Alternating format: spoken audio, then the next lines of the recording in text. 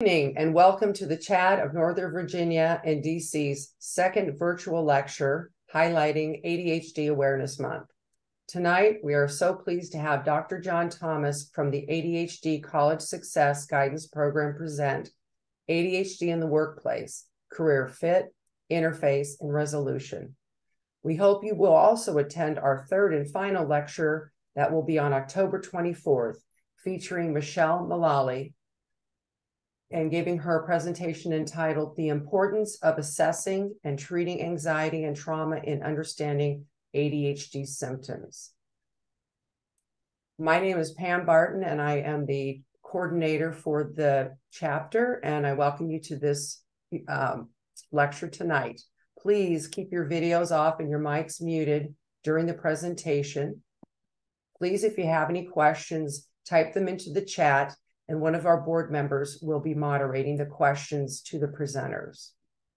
Our chapter, CHAD of Northern Virginia and DC, is one of many chapters in the CHAD National Organization, and as such aligns with the national mission of improving the lives of those affected by ADHD. We are a volunteer organization of trained professionals who offer support in a number of ways.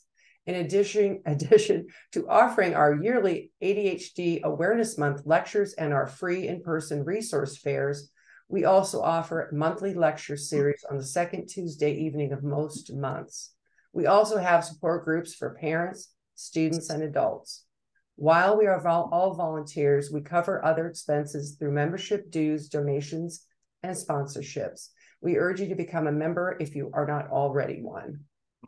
Now I'd like to highlight some of our wonderful sponsors that provided us, the sponsorship for our resource fair that we just had on the 7th of the month, and it was awesome. Thanks to our sponsors. So let me get started with these people here. This is our gold sponsor group. That's Child and Adult Psychiatry, Cortona Academy, Fusion Academy, McLean School, and Thrive Emerge. Thanks to our silver sponsors, which is Bass Educational Services, Commonwealth Academy, Elevated Learning Solutions, Focus Collegiate, and Learning RX. And now to introduce our speaker for this evening. For over 30 years, John Thomas, LPC, has been involved in research, treatment, and training with adolescents and young adults who have ADHD. As founder of the ADHD College Success Guidance Program, he utilized this experience to develop an experiential residential college readiness success training program and an affiliated academic coaching model. His book, Thriving at the Edge of Chaos, Making ADHD a Superpower in College and Career, published in 2019, details the program and its outcomes. And Dr. Thomas is in process of publishing the second edition of the book. And without further ado, here's Dr. Thomas.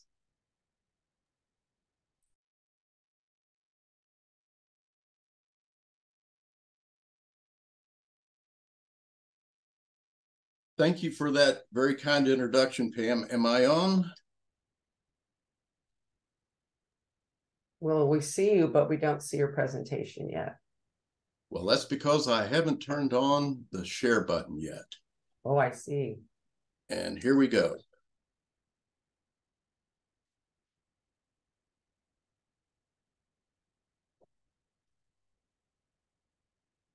So, as Pam mentioned, I've worked with folks with ADHD for the last 35 years. Time does fly.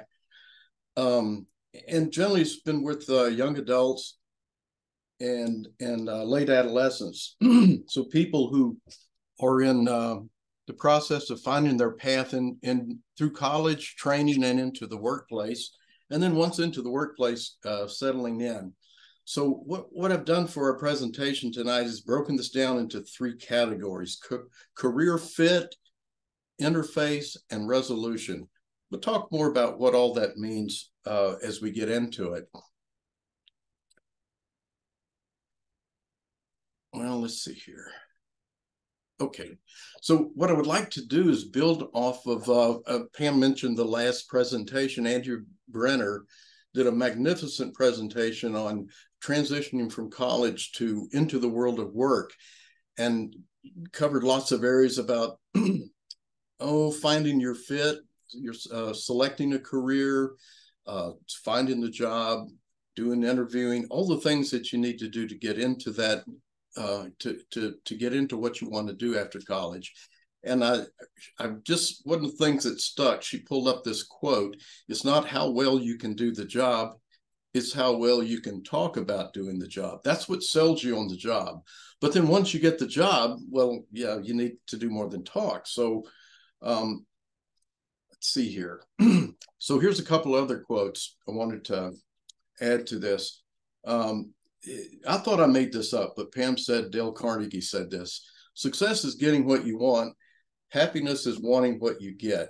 And so, you know, success, you've got the job, then, and now to be happy in that job requires something of a fit, an interface, ability to make make yourself, as a person with ADHD, interfaced with what's required of you. Some of the stuff that pops up that gets in the way is challenges that people with ADHD have. These are, you know, just a handful of them, but the real common ones where people have difficulty in the workplaces, we need novelty and variety. I remember working on a factory when I was working my way through college. It was my version of hell, doing the same thing every single day. It was it was very difficult. So having something of a variety in what we do is very important. Variability of performance is another area. Variability of performance, meaning what I do this week may not be the same as next week. I may be really on this morning, but this afternoon maybe not so well. Russell Barkley's comment was, "You do it right once, and they hold it against you forever." So once we're expected to be consistent in our performance, and to some degree, that's possible. But there's some things that need to happen in order to make that variability be at a lower curve. Organization's another issue. Organization of workspace, organization of schedules of tasks. That's a pretty common challenge. Timeliness, also spelling's an issue for people with ADHD. Looks like timeliness is being on time, hitting deadlines. These are all areas that people struggle with. So just looking at these 3 areas, I want to take just about 15 or 20 minutes and introduce you to some of the languaging that we use in our work, in our program, that helps to understand how people can bring themselves to success in the workplace. I want to just do this briefly, and then we're going to transition to a panel discussion. We have 4 people from representing different aspects of different parts of the world of work, who all have ADHD, who volunteered their time to be present tonight. And thank you very much, folks, for showing up for this presentation tonight. We're going to have just a conversation about what ADHD in the workplace is like in your world, and then we'll follow that up with a question and answer period. So I believe you were going to be asked to put questions in the chat as I move along here. So first area, we're looking at career fit, interface, and resolution. Career fit, this is kind of the language I like to use with young people looking for the next step after college or training. we break it down into three categories: job, career, and calling. A job is just something you do for money. It structures your time. Yeah, you maybe can develop some skills, but it's not so heavy on that. You kind of like that job I had in the factory, doing the same thing over and over again. Career is all of the above, plus it's about enhancing skills. You're in the process of building skills as you move along in your career. It also reflects something of your interests, the things that you enjoy doing. And we'll jump down to values, the things that are important to you. These are things in our belief system. Sometimes they're just below the conscious level, but we know when we're hitting something of value to us. Remember working with a person some years back who got situated in a program where she could get her doctorate degree, and she was getting paid a salary working in research, only to find out that she started the work that their work among the subjects they work with are primates, and it was just a real challenge to her value system, and she had to move on. So temperaments, just temperaments are something of our disposition that we're born into the world with. I like to say that many people with ADHD are uneasy in the harness. We with the choice of close or distant supervision, we kind of like distant supervision. We like to run our own show. You see a lot of entrepreneurs who have ADHD. It's pretty common that just close supervision's not as we're not so easy with it. Single station or mobile, where your workspace, do you like sitting in front of the same at a desk in front of a computer all day, or do you like moving about the office, or moving outdoors, or inside, or to between different offices? Another thing is a sort of a mixture of temperament, interests, and values is this concept of data, people, things. All jobs, all careers can be categorized according to the relevance of data or information, people and things, tools, materials, machinery, the degree to which these are involved in work. For example, my work is people first. Their data is equally important. And then, I play with this computer now and then. So mine's more like people, data, things. And careers match up with who we are in our temperament preference of data, people, things. Some people I work with find that they're unhappy in a job or their career because their fit is not the same. Their data, people, things fit is different than what the job requires. Sometimes that can be accommodated. Sometimes it's just the way it is. Let me bounce back up. So a calling is all the things that career is, plus it's about purpose in life.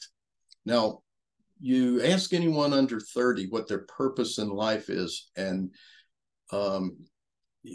you're going to get very few people who can tell you that they've even asked that question or been curious about it, because it's not something that we know right up front. It's something that we develop as we move through life. And so a lot of people when they're starting out right out of college are not necessarily in a calling. But this is the question: am I in a job, career, calling? That's one of the first questions about that we want to look at in terms of career fit. Career ladders. Are you on the right ladder? Back to my early days getting through college, I remember working in for a construction company. I was offered a job as a foreman, and I was pretty excited. I'm like, yeah, that's pretty good money, and I'm up here, about right here on that career ladder of construction. And a friend of mine brought up the fact, well, John, you're majoring in journalism. You want to be a writer, right? And I'm like, yeah, but I got to get through college. He said, well, look, over here, there's this weekly that's wanting to hire a beginning reporter. And I said, what do they pay? Well, minimum wage. Well, I'm thinking a lot more over here. And said, yeah, well, that's not your career ladder. This is, journalism is your career ladder. And so I thought that idea of the the career ladder concept. Am I on the right ladder is a real good question to ask.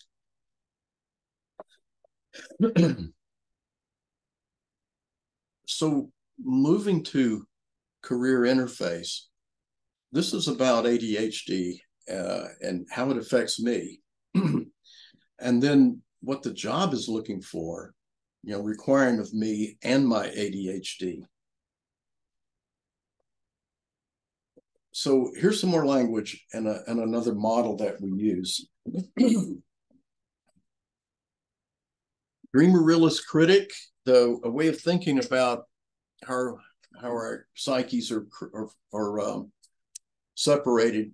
We can divide ourselves into three parts. The dreamer, this creative part of us that happens when we have all the neural connectivity in our brain, that all zones are firing, and the high functional connectivity is when we're in a dreamer state, an idea, creative mode.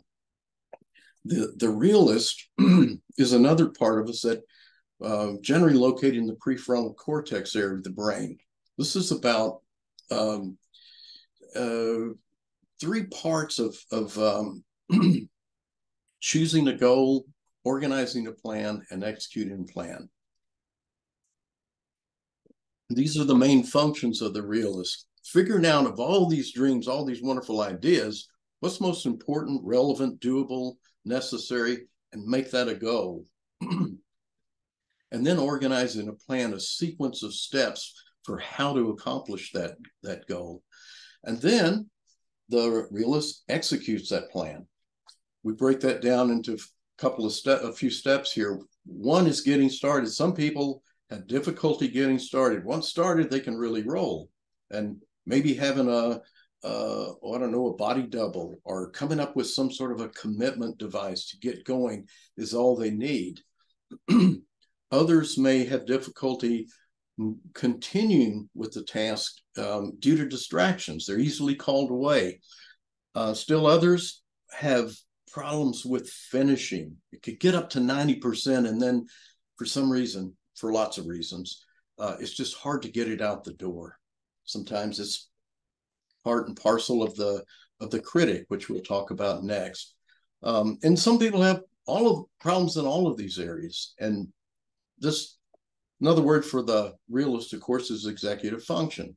And this has always been for a long time something we've looked at in ADHD land in terms of some of the basics for difficulty in functioning in academics and in the workplace.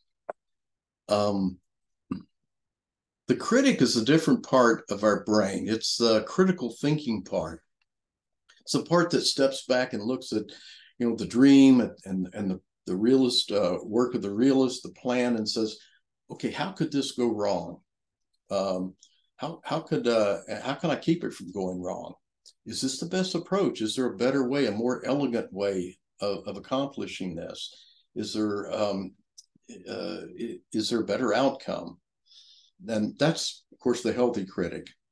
We all have a degree of unhealthy critic. There's that part of us that nags, and the imposter syndrome part of us says, "Oh gosh, you can't really do this. You're not smart enough to do this." Or some of the internalized things that people with ADHD have heard throughout their lives in school and perhaps at work that come across as critical, go into a part of our critical thinking that has a very negative effect and can in fact interrupt the dreamer process. So when we look at the problems in the workplace around the dreamer, realist, critic, generally ADHD people have pretty healthy dreamers and don't have a lot of problem coming up with ideas. The realist may be an area of work. When you break it down into these categories, where am I having difficulty? This is an area where you can start thinking of how do I interface? How do I fix this problem? It may be I need to come up with a calendar or a a Gantt chart or some sort of a organizational tool to keep me on track, to break my projects down into goals. It may be that, as I mentioned earlier, you might need something, a system that helps you to execute a plan, a reward system, something of work with whatever's going on with you that makes it hard to finish and get something out the door. So this is the kind of stuff that's about the interface of what we can do to make our ADHD workable in the workplace.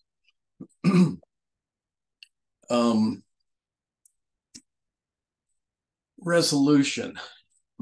This is when the problem, we get to a point where it's like, oh, maybe it's a little beyond what I can do on my own, and I might need to ask for some help. I might need to be vulnerable a bit and say, hey, I'm having difficulty making these things work. I've tried some things, and I'm not getting getting the results I need. Who do you ask that of? And who would ideally be there to help you? This could be something you'd bring in with a coworker, a supervisor, maybe even HR. But it's areas where our interface isn't working. And so we need to figure out what the differences are that in our way of functioning and what's required of us, so that we can resolve the problem and function in the way that we were hired to, and the way we know we can function. So at some point, it may come down to the issue of ADHD. And there's a question that we don't have it on here, but one of the questions is, do I disclose having ADHD? Is that something that needs to come up? And if so, when? And the answer I have is that it ideally comes up before it's a problem. If it's going to be a problem, it needs to come up before it's a problem. And when brought in, it needs to be brought in without all the red flags that may pop up. You need to answer the questions that are going on in the supervisor's mind before bringing the ADHD in. And, I'm fully capable of doing this job, and I enjoy it. I want to be successful in it. And here's some things I've tried to do, and I'm coming up short. Can you help me with this? So one of the questions that we have is that we may encounter is, what is the employer's role in that? And we come up with ADA requirements. An employer is required to provide a reasonable accommodation to a qualified applicant or employee. So there's a lot of questions that brings up. One is, first one is, what is a reasonable accommodation? Here's some examples. Some of these are they require like wearing noise canceling headphones. Supervisor may be really cool with that, but if you're dealing with the public, that would be a different matter. So that's something that needs to be worked out. Permitting remote work some or all the time. I mean, we're in the age post-COVID and post-COVID where that's generally easily done, unless you're, again, working with the public. Minimizing marginal functions to allow focus on essential job duties. I guess a better way of saying that was don't sweat the small stuff, just focus on the big things, and where possible, some of the less important functions, let those go. Or let me think here, essential job duties. Focus more on the outcome. Adjusting or modifying training materials or policies. All of this, that comes down to adjusting. When you've done all you can do, it comes down then to adjusting to the policies in the workplace to the formal and informal structures that make up the workplace. On one hand, you want to have everything you can to be successful, but then if that causes you to stand out, if just like people in college or high school didn't want accommodations because it made them look different, that's challenging. Or if you look like you appear to be getting special treatment, that may not feel good to you. Let's see. So, alrighty. I've looked, taken some time here to sort of flesh out a little bit of these three areas. The fit, looking at how I fit into this particular career. If there's a problem, is it a good fit? Is it due to it being a good fit? The other level is interface. Am I am I bringing myself fully into solving problems that have to do with ADHD that I can deal with? And then coming up with solutions, resolutions that may involve working with someone in the workplace. Let's see. What I'd like to do now is to go ahead and shift gears to our panel discussion. And let me think here.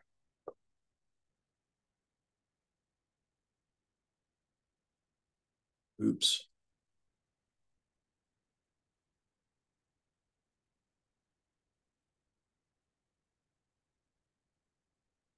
Okay.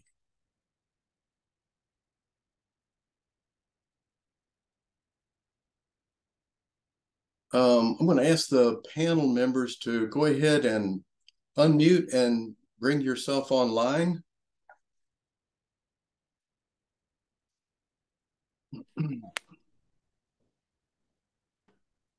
Hi, Aaron. Hello. There's Tim.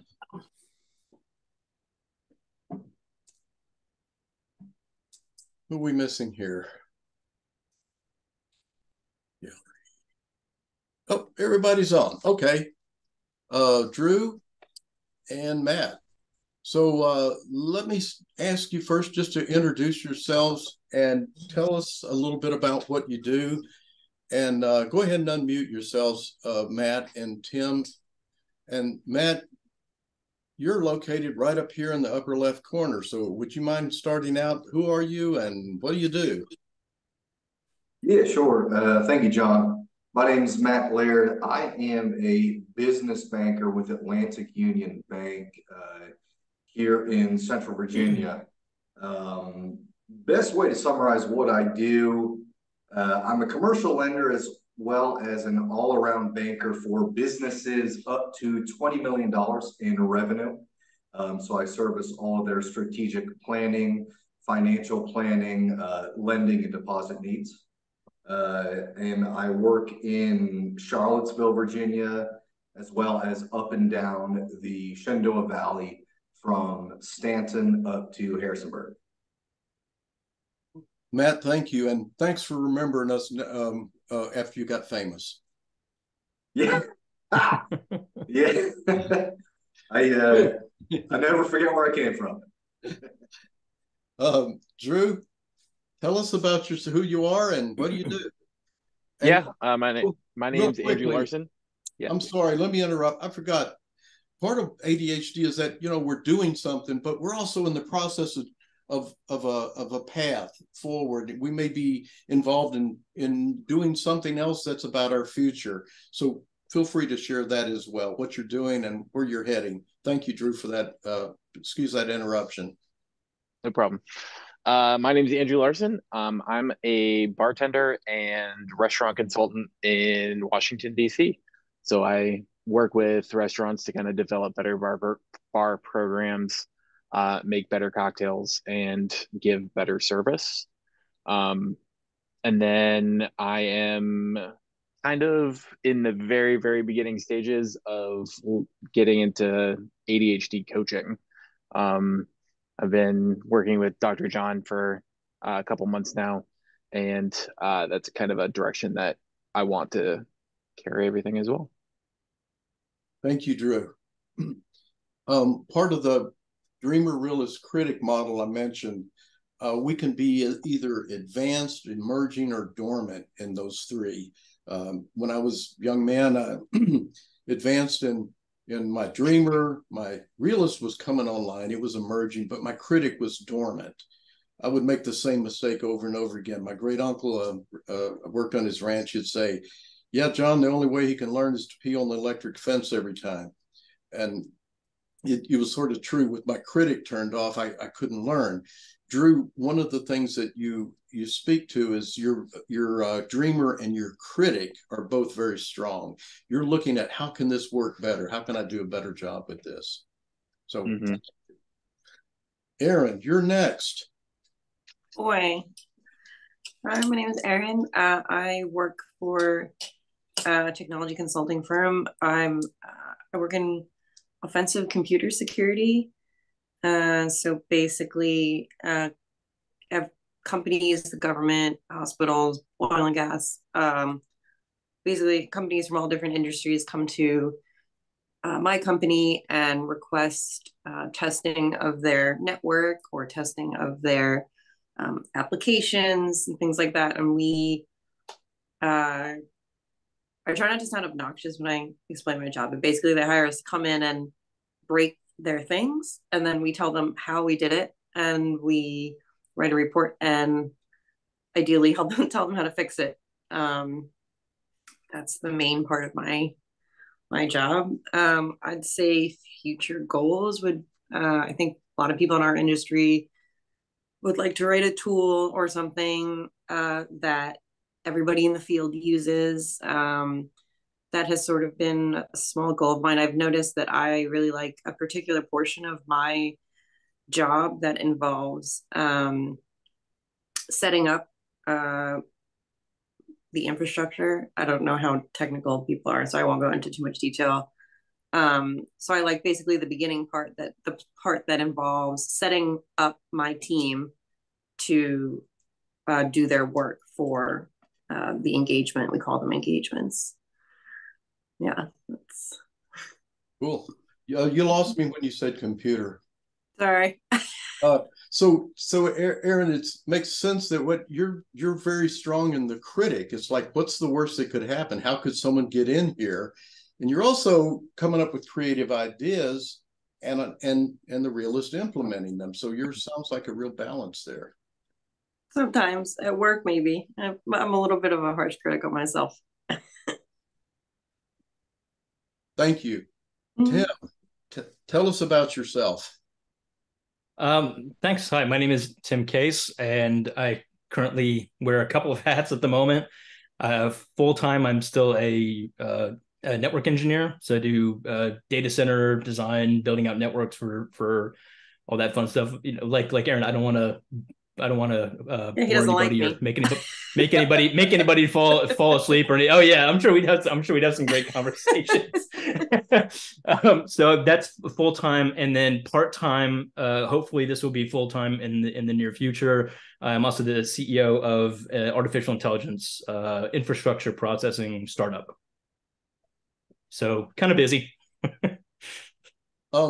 And you're looking for things to do, which is why you showed up tonight. Thank you, Tim, so much for that. Yeah, I had nothing else to do. I don't have anything else on my plate, so I figured I'd show up and say hi. Well, this concept of the edge of criticality that I talk about in the book, people tend to do best when they're right there near the edge of between chaos and order. And people with ADHD, in my opinion, my theory is we tend to thrive at the edge of chaos, and we do our best work there, so we unconsciously seek it. But thank you for your giveaway, being present tonight. My first question I have here, first of all, did anybody get a hit on anything I talked about that you want to respond to right off the bat? I think I'll need reminders. I'm sorry. Sorry, go ahead. No, that's all I need. You go ahead, guys. Oh no, this is just something that kind of sprung up when we were talking about just different areas, is something that I've dealt with a fair amount, especially as an entrepreneur now, and that is dealing with rejection sensitivity. Because when going out and pitching to investors, trying to raise money, the plain fact of the matter is that the vast majority of the time you're going to hear no. And so that's kind of the critic in moving away from this person said no, this angel investor said no because I suck, versus this angel investor said no because it's just not their area, and or they have another investment that maybe conflicts, or they just need a little bit more information. So that's something I've found that over the last year or two, when I've been doing this, I've had to kind of try to transition between those two types of critic, I think. So you felt a need to embrace your healthy critic and to mute out the unhealthy one, which would be easy for anyone in position going out like seeking funds like that, doing fundraising. Makes sense. Right. So the question I have is, how did I'm trying to come up with questions that are loaded so I can ask you a whole bunch of things at one time, kind of like in a news interview. And what your job is to don't be a politician and answer some other question. No, go ahead and answer whatever question comes up for you at this. But so compound question, how did ADHD factor into you choosing your career? For me, ADHD was everything in helping me decide my career. I didn't know that I had it. I knew something was off for years. And I finally got diagnosed in my late 20s. But I obviously started, as I think as some people start to, in college is where it really started to hit me, that I had a different type of I learned differently, and I had gone from journalism major but I realized that wasn't for me. And the only reason I went into journalism is because I had been told that I wasn't really great at math and science, and I should stick with writing. And then I realized that I was more entertained by the idea of like computers, working with computers, or like building things. So I couldn't get myself motivated to do my work. So I changed majors because I was like, well, I have to do something. I can't just stay in this major that I'm not motivated. I can't do anything. So I switched majors. I took a coding class, and I loved it, even though I wasn't that great at it because it was an entirely new concept to me. My high school didn't teach me anything about coding or computers, which apparently was not everyone else's experience. And then I realized that I didn't do well in like giant lectures and then taking these big exams all the time. I was better with coding projects where I could take time and it was like solving a puzzle. And that's where my grades would come from, is these large projects that I could submit. And I could do them on my own. I could do them in groups, and it wasn't me working off of other people or like taking their work. I was actually, leading groups, and I became a teaching assistant, not an official TA because I wasn't a grad student, but I was a teaching assistant. And so once I found it was basically like a hobby for me, and I realized I could make money with it, I started focusing on a career path that involved what I liked to do in college. And I was also very lucky that my parents were super supportive, because not a lot of people get that lucky where they can change majors several times, but I did. So that's kind of how I wound up. And I knew that I wanted to work in a company that had a lot of different options. So I aimed for large contracting firms that had a lot of different things that they served, services that they offered. So I could move around if I really needed to. And I knew I wouldn't be stuck in one spot. Cool. So Aaron, you sort of embody the concept of desire motivation versus fear motivation. When we get ourselves to do things because we are afraid of the outcome of not doing them, versus desire motivation, where we're drawn into something that, that there's something in it for us. And for you, it's a stimulation and an intellectual intrigue. So who's next? How did ADHD factor into choosing your career, or if that makes it a superpower for you? How does that work? Yeah, I mean, working in restaurants is kind of like one of the best places for ADHD, because there's so much going on and there's so many different tasks that need to be done at any given time, that for me, it kind of reins in all the ADHD and allows me to multitask at a higher level than I normally would outside of a restaurant. And so it just kind of helps me keep focused and like knowing that there's an end goal, and um, just kind of working through it got me into, like, I started working in kitchens before I even knew I had ADHD, but it worked really well. So it kind of provides a structure for you in which you can let your energies flow in a lot of different directions, it sounds like. Yeah, definitely. Cool. Because it's a lot of like social stuff, and then there's lots of creativity and like just like constantly learning new things and studying up on like different menus or different ingredients and stuff like that. So variety and novelty. definitely. Who's next? I think I'll go, and I'll jump off from that variety and novelty.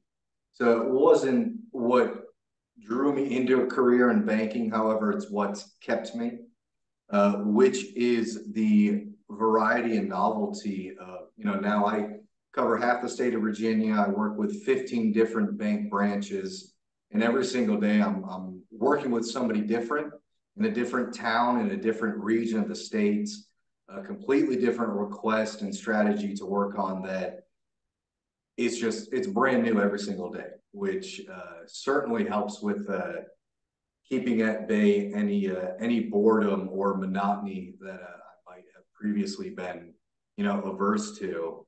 Variability of performance, John, you mentioned that as well. And Tim, you mentioned getting no's from angel investors. Well, sometimes I'm on the other end of that as a commercial lender, giving the no, and giving the no is just as hard.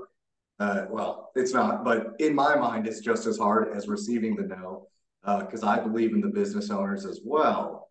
And being able to have that variability of, okay, today was a down day, tomorrow's a brand new day where I'm going to meet 5 different new people, 5 different new businesses, and have all these new opportunities to put what happened yesterday, behind me, has kept me in the career.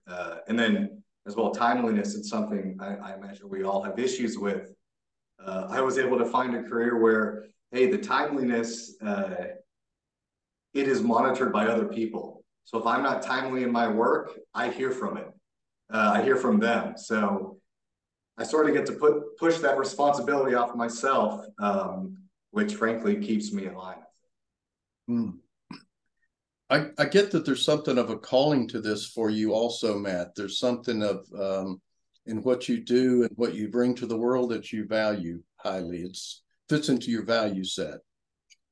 Yeah, I like I said, I work with businesses of up to $20 million in revenue, and those are traditionally family-owned businesses, right? 20 million might sound like quite a lot, but you'll find many family businesses that are run with that revenue. So I get to work and help folks achieve their goals, that they're in business and working to create a life for themselves and their children. They're not, as maybe I am as a banker with a $25 billion bank, working to create value for my shareholders. My clients are working to create value for their employees and their family members. So, I get to see my advice and decisions help them with that. And furthermore, my career, it requires me to be a member of my community. So I'm involved. I'm I'm the chair of the Walk to End Alzheimer's. I'm the treasurer of the Kiwanis Club. I work with Rotary. So my job, I get paid to also be involved in nonprofit organizations, which just allows me to create good in my community while, frankly, getting paid for it. Well, so Matt, it's sort of like, I think when they make the sequel to It's a Wonderful Life, you're the one that should play George Bailey in that. Yeah. He's a good banker. Let's put it that way. Tim, tell us about yourself. Wait a minute. Did you already speak? No, you didn't. I rambled for a minute about something else. Oh, that's right. And then I lost the question. How does that how's the ADHD play into your career? Well, my initial foray, actually, I kind of had a couple roundabout ways of getting into the engineering field, and I think a lot of it was really the ability to. I got into it when the internet was still kind of young. I'm sort of dating myself here, so go easy on me. But the internet was still being built, and so I've always been fascinated by connections, by building things, by taking all these different elements and putting something brand new together that's never really been built before. And so that's one of the things that really drew me to network engineering and all that sort of stuff. So I started out doing engineering on internet provider, service provider networks, and then once cloud computing became a thing, I got into that because it was the same sort of thing. It was something huge and novel that nobody had ever really done before. And then I found myself a couple of years ago kind of hitting a wall, and I wasn't quite sure what the wall was, but I felt like there was something missing. Like it's not that I didn't like what I was doing. It's just that I felt like there was something else that I felt more of a calling towards. And eventually I sort of landed on entrepreneurship for a couple of reasons. One of the reasons is obviously just the novel ability of building something that's completely new. It's like edge computing, artificial intelligence, infrastructure, something totally new. On top of that, it also gives me the ability to create a company that I've always wanted to work for, but I could never find when it comes to the culture. So it gives me the ability to really build up the culture from the bottom up. And a lot of that does play into ADHD and neurodiversity in general, because I feel like as somebody who is neurodiverse and who has ADHD, I can be much more accommodating and much more welcoming to people who may struggle in other environments, but who I think could thrive in an environment that caters to them in a much more positive way, which kind of goes back to what we were talking about a few minutes ago. And so those are the two main reasons that I kind of jumped into entrepreneurship, and it was just kind of the challenge, and I'm also really able to work in spurts, which is sort of just the way that my brain works. So I can work in spurts, and then I can just take a break for a while, and I don't necessarily have anybody telling me like, hey, like where's your timesheet and stuff like that, which is really a huge help to me. So we'll see how it goes. It's still pretty new, but hopefully it'll keep evolving in the positive direction. So already filled out a resume, an application for your company, Tim. I want to work for your company. You get that going. Well, yeah, I would actually. It's interesting you say that, because one of the things that I really also want to, not to take up too much time here, that I really want to stress is mental health. And so I would love to have some sort of in-house counseling group or life coaching group that my employees can go to free of charge and whenever they want to. I think that would be a big help, because obviously the insurance industry and all this sort of stuff is such a complete train wreck nowadays. So it's interesting you say that. So application accepted. I'd love not to have timesheets anymore. Those are torture. Yes. No timesheets. My company is based upon goals, not upon how many hours you work. If you finish your stuff in 3 hours, go home. That'd be wonderful. Well, I'm going to apply too then. Awesome. It's a recruiting call. You'll just have to hire security people to keep folks from knocking your door down. Yeah. So you've answered some of these questions in what you said, in what you've spoken to, but I'm wishing we had about an hour or so to do this, but we have just like 8 minutes. But there'll be some more questions come from our audience. But let me combine these two questions. I want you to think of some of the barriers that you've encountered from ADHD, something that, we talk about the superpower aspect of it. In each of your fields, there's something of what you as a person with ADHD that sort of brings you into this field in a very good way. But are there any barriers you've encountered? And if so, what kind of accommodations have you made to be successful in your career? So for me, a big thing was once I got diagnosed, I had to start going to therapy. And doctors and therapists aren't always available on the weekends for appointments. So it was hard to, and I do weekly sessions and a lot. And so a lot of times in the beginning, I was sort of worried about how I would get through this and, tell my coworkers this. So I still haven't told HR. I keep it pretty private, but I'm very close with my coworkers. I've known them for many years now. And one thing that helped me was the fact that I started realizing that my coworkers at least on my team, they all have something and our company does let us do flexible work hours, which is good. But one thing I noticed is that they all have families. I work on a team of all men, and they're all family, and they all have children, almost all of them, and they all have things that they need to do during the middle of the week. And so once I told myself that it's okay, other people have other obligations that are just as important, that helped a lot. And then the other thing that I struggle with is I know a lot of people need like a quiet environment to work in, but I do really well with body doubling. So initially when COVID happened, I was like, oh, thank God I don't have to travel for a little bit. I can relax.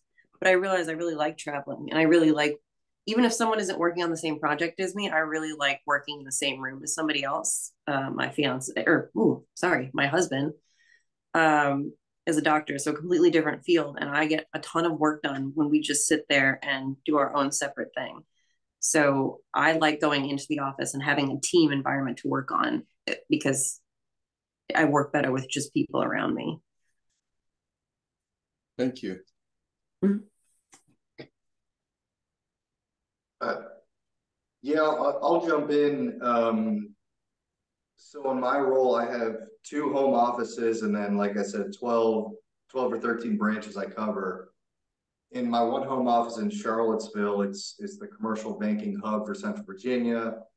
A lot of much more senior bankers than myself, maybe in their 50s and 60s, been doing it for years, are in that office, about 10 of them. And all of their offices are perfectly immaculate. There's no papers, nothing written, nothing like that. And it's because important in banking, I'm not allowed to tell you who my clients are. I can't leave papers around. It's secret information we don't want to let people know, but I can't work like that.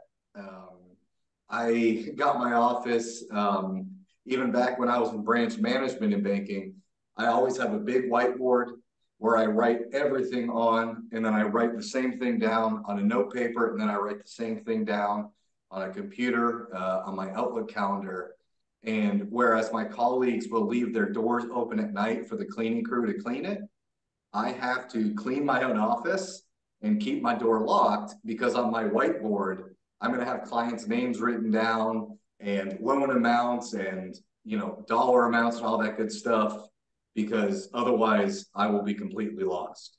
So I realized I needed that, and, nobody says anything. I guess I work in an organization that's very open to neurodiversity, thankfully. But also I think it's a matter of just doing your job correctly. People might not say things to you, but yeah, I've learned that I got to clean my own office, because I would be lost without writing things all over the place. Cool.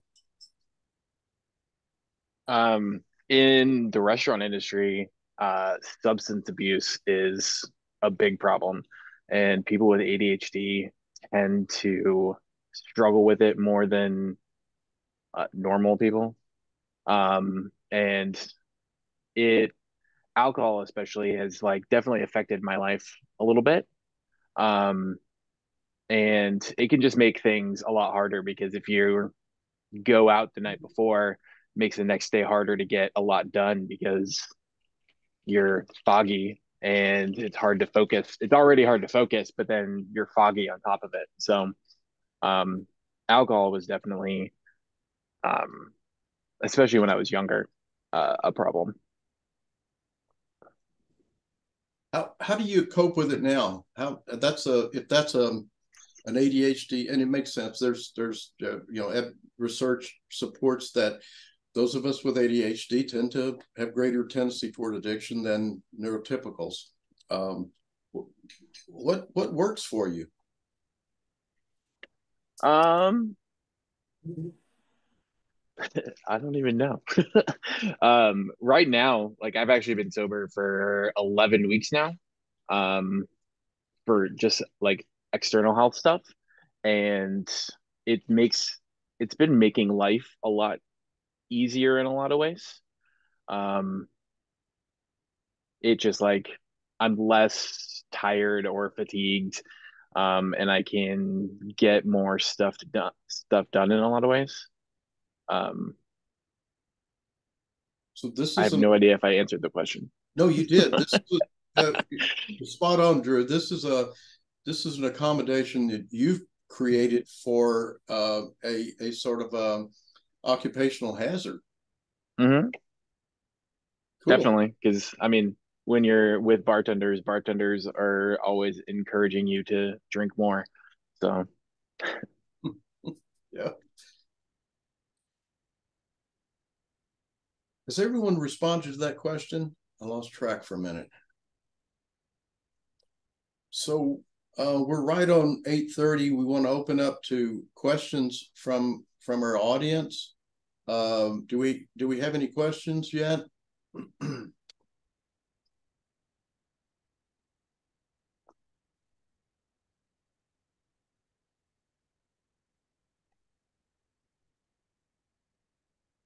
I've got a few more. If not, that's okay.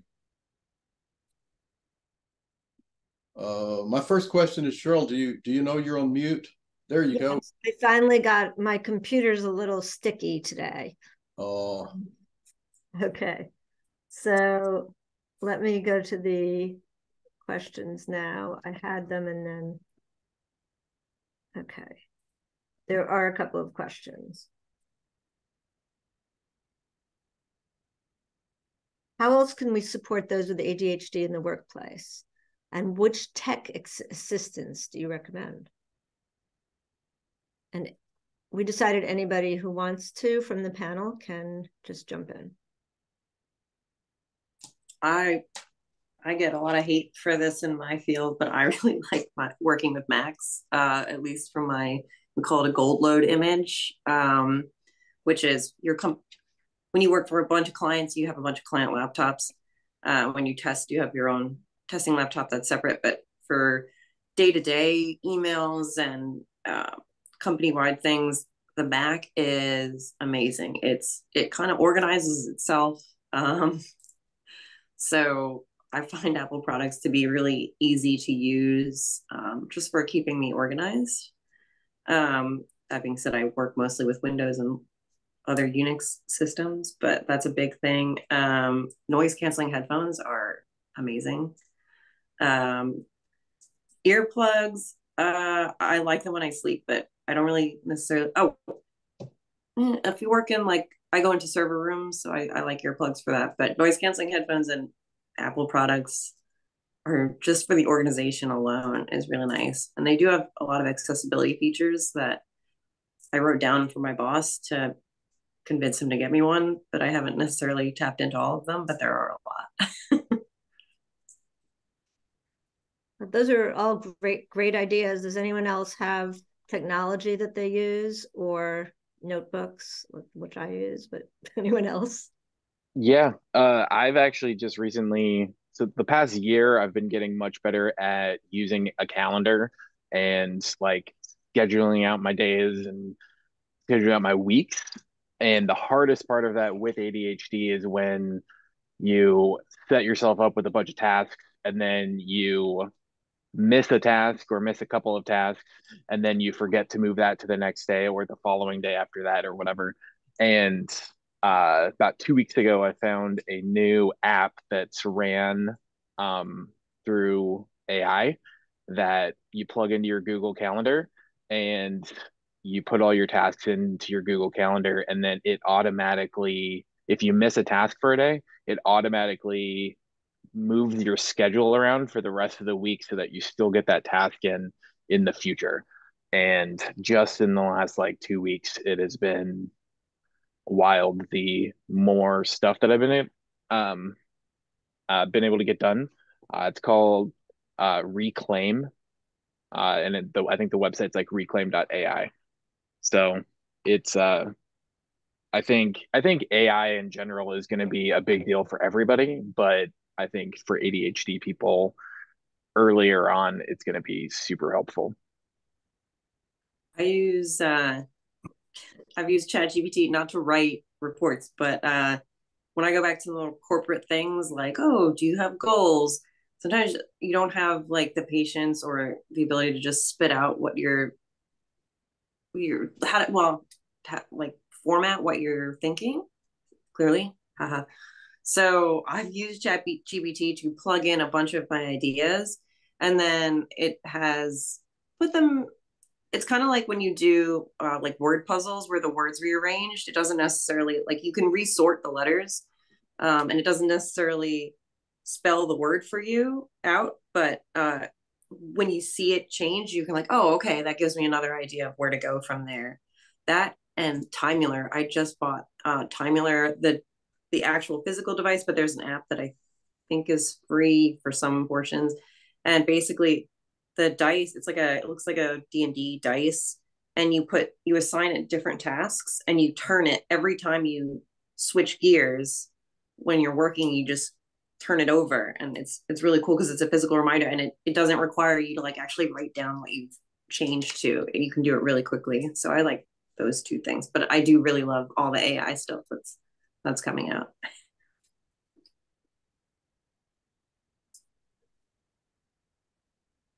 Anyone else have tips on on accommodations they use at work? That seems to be a big interest of everybody. If I could ask that while you're giving these great advice and all these different apps and things that you use, if you wouldn't mind to type them in the chat, because I know the audience is curious. I know that the Reclaim AI, Drew just put in there, but if there's anything that you want to share that somebody can like get a link or cut and paste, that would be great. Like Timular. Yeah, I'm on my iPad right now, so I'm just gonna type time. It's gonna autocorrect. But I can send the link. Sorry. We are in the age of apps. There's an app for everything. Yeah, I think I'll do ChatGPT, but I'm pretty sure everyone knows what that is. All right, that.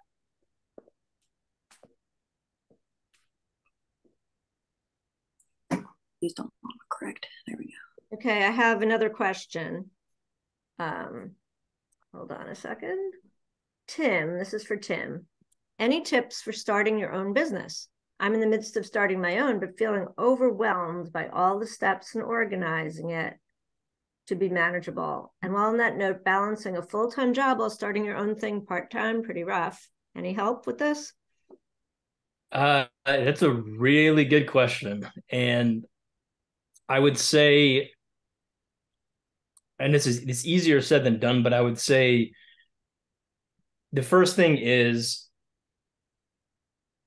I mean, I'm assuming that you have an idea of what you want to do, is having an idea of what you want to do, and then just understanding and researching the steps that you need to do to incorporate a business, to register name, things of those, that nature, because as people with ADHD, and I can attest to this, we tend to sometimes overlook that sort of stuff, but it's actually really, really important. So I would say the first thing is to just get that out of the way. And then another very important thing to do is, if you haven't already, is start to look for one or two other people who have the same interest. Ideally, that maybe you've worked with before in the past, or that you know personally, in order to find somebody who's a co-founder. Because I found that when I was a solopreneur, when it was just me trying to do this, it was not tenable. It just wasn't doable. So trying to find somebody who can complement your skill sets, I found it best to find somebody who's a little bit more neurotypical, because he's better at organizing, at getting all of that stuff done. But I think another really important thing is to make sure that you give yourself downtime, because it's really, really easy to burn yourself out. So if I have these tasks I need to do, I need to get incorporated, I need to look into what I need to do to get this license or that license, getting a co-founder, all sorts of, accounting, that sort of stuff is very important. But if you try to do too much at one time, you're really going to burn yourself out. So you have to have some patience, especially when you're first starting out. So that would be my suggestions. Hopefully that's not too nebulous. Honestly, it really is something that I think it depends on the individual, and you just need to be able to figure out how much you can do at once and be okay with that. And then just kind of go patiently from there and just figure out the initial steps. And then once you get to that point, then you can start working on the product or the technology or whatever it is. So that would be my suggestions. I would say to probably need to collect or look into your NDAs and your non-competes if you're working like for a consulting firm. Definitely collect all that information ahead of time. Yes, that's a great point as well. Yeah. You don't want to get caught up in that. Like if you work for a big company, it's like you're not going to win that legal battle. Yeah. So make sure you someone do with that. a law degree too, maybe. Maybe. Right. So yeah, I mean, I hope that was a good enough answer. I know that some of that is a little bit nebulous, and it really does depend on what it is that you're interested in doing. But I think it really is important to just make sure you really, really, really love what it is that you're trying to do, as another thing. Because if you don't have a ton of passion about it, and it's not gonna work out, because you just have to put so much effort into it. So it has to be something that you really, really care about. I'm not saying that you don't, but I'm just saying that's a hugely important thing that sometimes people will overlook, and they'll say, oh man, this is a big market, I can make a lot of money, but the money's only going to take you so far. You have to actually really, really be into it. You have to really, really care. It has to be something that you're serious about. No, that sounds quick, great. Just one more idea, just throw out the Mason Enterprise Institute on University. I think that's the name of it, Pam. It's where ARG used to be housed, but they offer consult to people starting up businesses. Yeah, John, that's part of the Small Business Development Center. I was going to jump in. Tim said it right. Obviously finding co-founders, other folks, but getting involved with the groups that are focused on the same industry as you are. For example, here in Charlottesville, we have a Tech and Business Innovation Council where all entrepreneurs in the tech space get together. I'm also part of the Seville BioHub, where all the entrepreneurs in the biological and scientific health sciences entrepreneurs get together.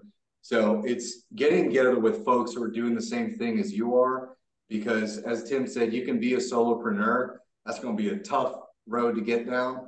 So find some other folks doing the same thing you are and just bounce ideas off of them and work along with that. Great. There's some more questions. Are there any tips and tricks for keeping one's inbox organized? I've worked with tons of filters at work because I can't use any AI. They sometimes work, sometimes they don't. I for example, fill out all of my late notices for my timesheets. I put them in a separate mailbox. At home, I've actually started using something called, I think it's called SaneBox. I don't know if it's worth it necessarily. I've been using it for a couple weeks now. Honestly, I probably just have to turn it off to see how disorganized my Gmail would be without it. But it seemed like an interesting tool. I think it does help. It's better at creating filters, and honestly, you can probably use it, teach yourself what it's filtering on, because it does show you, and then use it. Again, it's partially paid for, but it's not expensive. And then learn what filters it's using and maybe do it yourself after first, however long you want to do that. Yeah, inbox is awful. I try and use filters, but you have to be careful. Like, just because people mistype, subjects in there, which drives me nuts. And then the filter doesn't work. Right. Does anyone else have an idea about inboxes? Oh, I'll type SaneBox. Do any of you use time tracking tools? And if so, which ones? So that was Timular. That was my response for that. Right. I'm trying to think of anything else. I use Sweepy, but that's for at-home chores. Well, that's good too, if you could get that in the chat box. Sure. Let me just make sure I'm typing SaneBox right. Yeah, I am. Okay. SaneBox. I don't know if this is how many women there are here, but I use another app called where'd it go? It's for basically you input your entire closet into it, and Cladwell. And for me, especially when I was going to the office more, I would waste a lot of time in the morning trying to figure out what to wear professionally. Cladwell, you just plug everything into your whole wardrobe into it, and then it'll suggest outfits for you based on the weather and your location and things and what you have in your closet. Sorry? It's amazing. Yeah, it's a pretty cool app. I have, again, and I use Pinterest as well. Like, I'll go on Pinterest. It makes me sound really basic, but I'll go on Pinterest and find outfits that look like what I own, and then I'll save that and I'll use that for suggestions as well. I especially for a woman, I think, not that men can't be cool when they dress, but I think women sometimes will have a hard time with so many options on what to wear professionally. It saves me a ton of time to have those suggestions already on hand. Pam, did I miss any questions? Oh, I think there's a new one. Hold on. Any resources, referrals for someone diagnosed with ADHD late in life, 25 years into the work world? Who needs to be reset professionally, figuring out the right fit later in life with the realities of adult life and the lack of flexibility time-wise and financially? That's a loaded question. Somebody who needs to reset, who's a late diagnosis, any advice?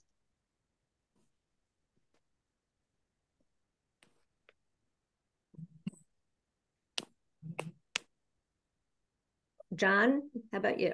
Thoughts I have are that that's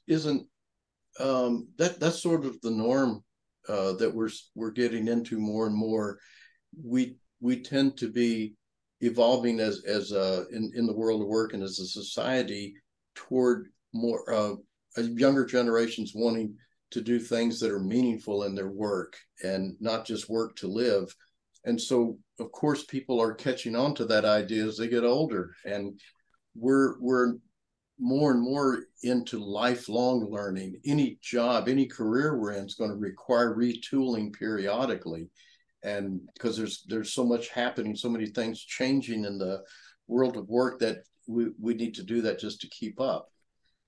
It's the same in my career, and I'm sure with everyone else's. Your ideas, some of the business ideas you all brought in are based on that change.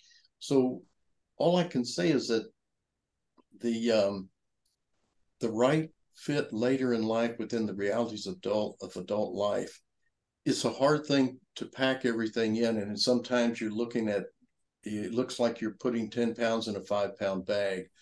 But that's one of the superpowers of ADHD. We tend to find ways to make that happen.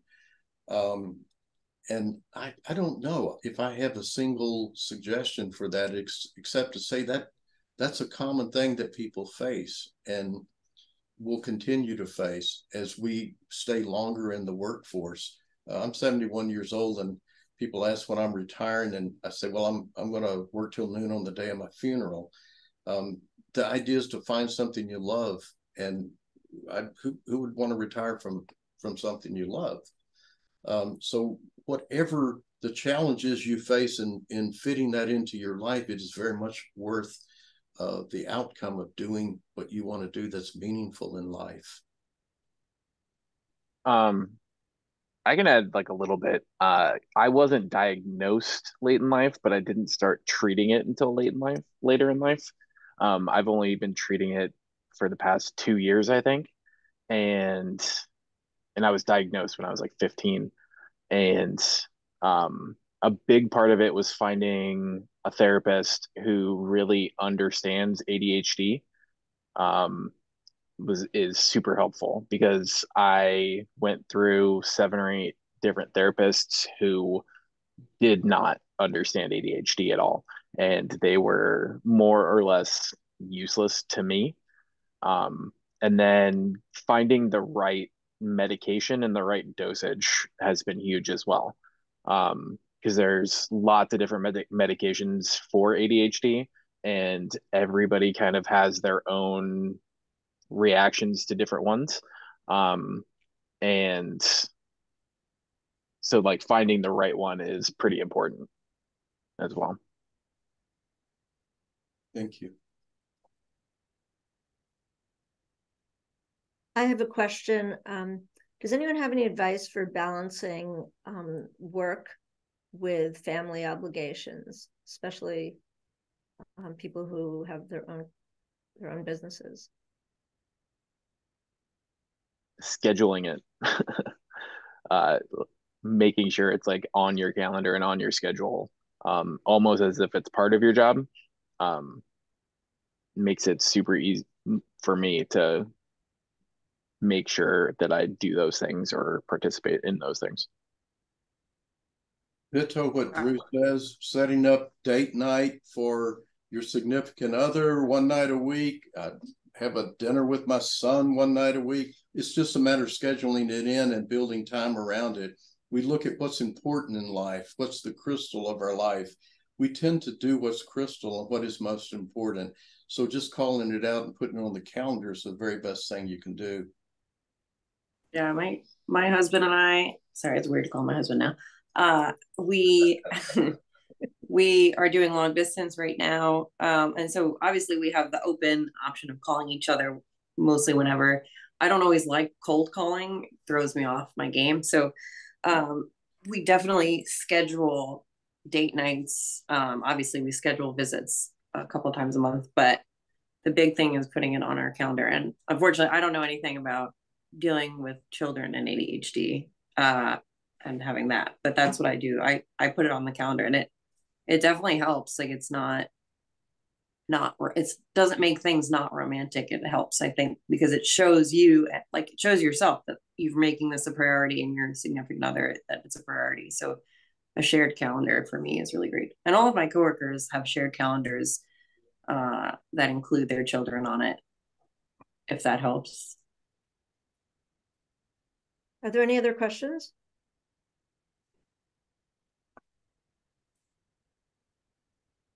In the absence of other questions, I'd like to pose a final question to the panel. And just, brief as you want to be. Just first of all, I want to say thank you again and acknowledge what exemplary people you are. And as the exemplary person that you are, and what you've accomplished in your life as a person with ADHD, despite having ADHD, looking back in time, what advice would you give your younger self going through some of the struggles you went through from the vantage point of your wisdom and accomplishments right now.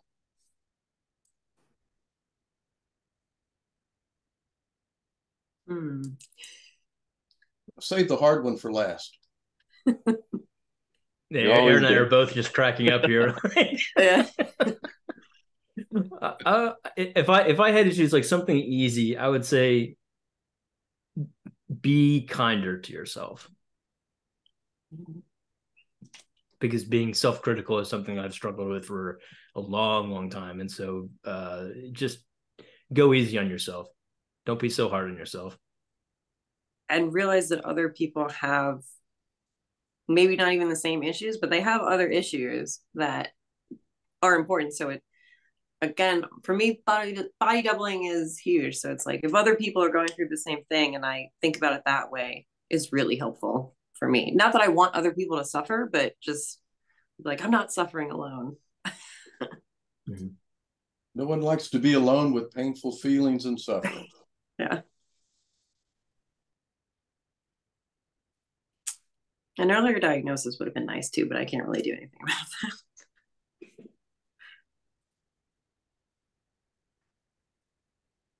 Drew and Matt, you can't leave without answering. So yeah, just make something up if you have to.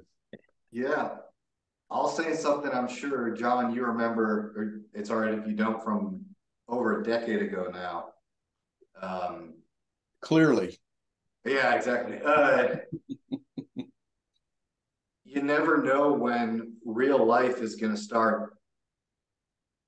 So just start living your life now. Whatever achievements you have, that's a real achievement, and that's real life. Because what you think are achievements in terms of what you see other folks doing professionally, that might be at the time unattainable due to you're not managing your neurodiversity well, doesn't mean you're not achieving real life and not experiencing the totality of what it means to be alive. So. Thank you. I would say I would probably tell myself that I don't have to be the best at everything. For a very long time, I just had to be the best at what I was doing, and I wasn't happy with anything less than that. And I probably miss out on a lot of stuff because of it. Thank you for your wisdom on that. And thank you also for being here and sharing yourselves with the group. And it's been very, very just humbling and an honor to be present with you. So thank you again. And hope you all got what you hear, folks in the audience, hope you got what you came for. And if you didn't get an answer, I'm sure you'll have an email that you can send questions to. And thank you for your attention and your presence. And that's all we have for you.